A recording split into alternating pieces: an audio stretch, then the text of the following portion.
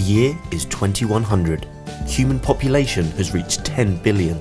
As temperature rises and ice caps continue to melt, rising sea levels have caused huge swaths of land to be permanently underwater. Major cities such as London, New York and Mumbai no longer exist. Millions of people have had to leave their homes, city population have risen, and stepping outside means breathing in extremely polluted air and endangering your life. Once fertile farmland has become unworkable as soil turns into dust.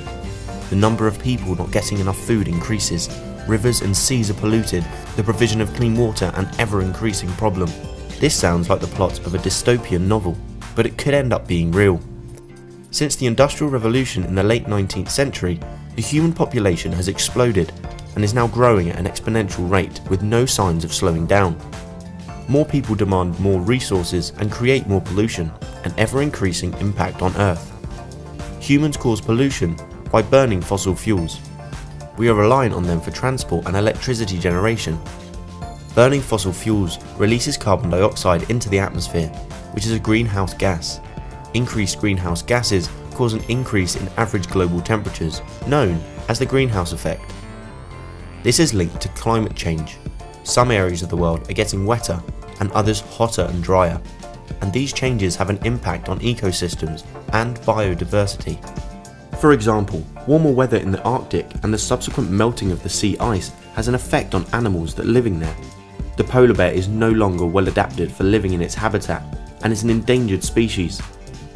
Humans also require resources. Large areas of forest are cleared to make more room for agriculture or to mine minerals or for growing other resources like palm oil. The removal of trees is called deforestation and has an enormous impact on not only the local ecosystem but the entire planet. Ancient forests, such as rainforests, are unique ecosystems.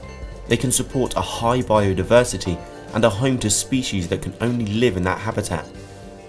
For example, in Borneo, rainforests are being cut down to make room for palm oil plantations. The species that live in the rainforests cannot survive in the plantations. They may not be able to find food or shelter. Like orangutans, who are an endangered species.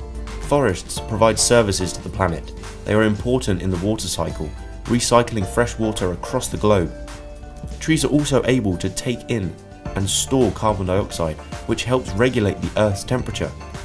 As well as burning fossil fuels and deforestation, humans also create lots of waste. Sewage, pesticides and fertilizers enter the water. They may contain toxic substances that can kill organisms and impact on whole food webs. Pesticides can accumulate in the tissues of organisms and stay in the environment for many years before being broken down. A combination of a growing population and a throwaway culture, we also have increasing demands for dirty, wasteful landfill. But let's end on a happier note.